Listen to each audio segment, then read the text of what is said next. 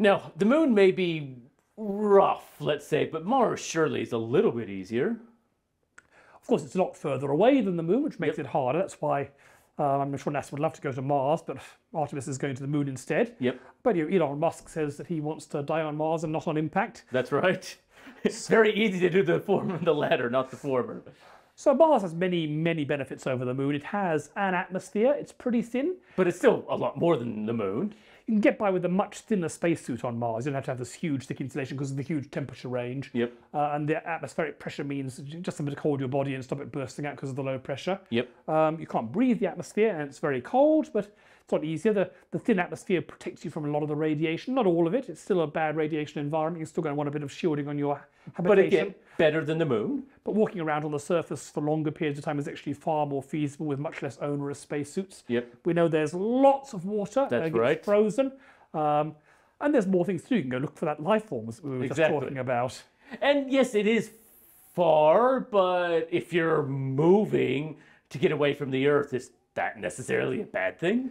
And in many reasons for moving away, being further away might be a benefit. Yep. I know my parents always think they're living in England, that Australia's about the right distance to be away from me. And, maybe you want to get away from, if you're like many colonists in the past, they've been fleeing from something, and maybe the moon is just too close. Exactly. So there are many benefits to being on Mars. It's still not particularly nice. Yep. I mean, you're still going to be living in a armoured shelter, and radiation sickness is still a worry. But a lot of people have speculated that maybe we could make Mars better. Okay. I mean, you certainly could build a colony on Mars. It has the purpose, and it's got everything we need. Yes, it does. It's got the hydrocarbons, it's got the minerals, it's got sunlight, so you can build a self-sustaining colony. So if your goal is to have a self-sustaining colony to give humanity a safe haven. Technically, you can do it on Mars. If you want to escape a political regime on Earth, you can do that on Mars. But still, I mean, given a choice of living on Earth or living on Mars, Mars would be exciting for a bit, but living indoors and looking at red dust all the time. But maybe we could make Mars better. Okay. This is a concept of terraforming. The idea that maybe some point in the future, this is not near future, that's right, we could actually try and make planets better. So the original speculation was doing it on Venus. Yep. Carl Sagan famously had thought that maybe Venus is so hot because of this runaway greenhouse effect.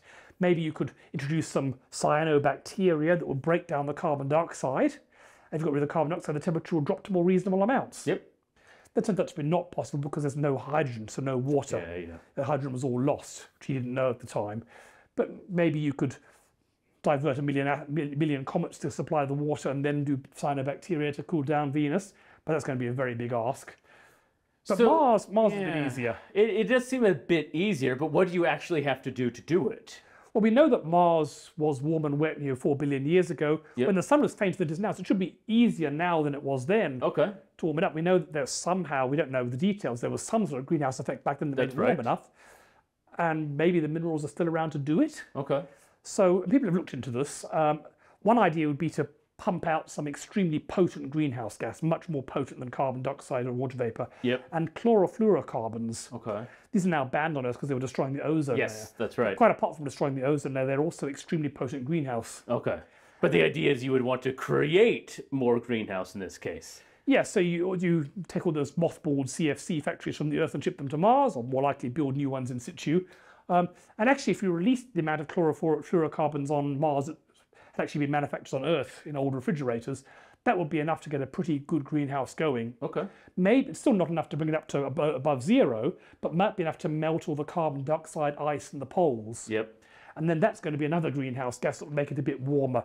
Still probably not enough, but then maybe you can again redirect some comets to give a few more volatiles, or start melting the oceans or something like this. Maybe put some giant mirrors in space to warm it up a bit, and some combination of pumping out the most, on Earth would be the worst things to pump out the most potent greenhouse gases you can possibly imagine. Let's do it on Mars. Yes.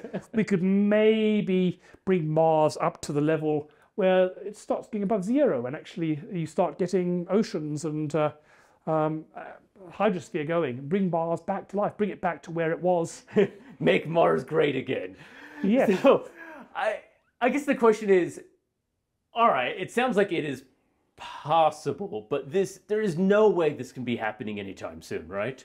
That's true. That's true. So this is, if you're going to colonize Mars in Italy, it's going to look something like this. It's going to be dusty and red, and but if you start getting a few million people living on Mars, they would have a very strong incentive to want to terraform it. Yep. Of course, this is kind of assuming there's no life on Mars. If we do find the bacteria under the surface of Mars, maybe we'll sort of leave it to itself and not interfere with it by introducing huge amounts of human stuff in. That's right. But if there's no life there, then maybe it's okay to go in and try and make it better. But there's humans have a wrong reputation of making places worse. Australia has a few examples of that. Oh yes. You know, and as we explore a bit in the space section, you know, it is still technically hard even to do some of these basic things, let alone terraform the planet.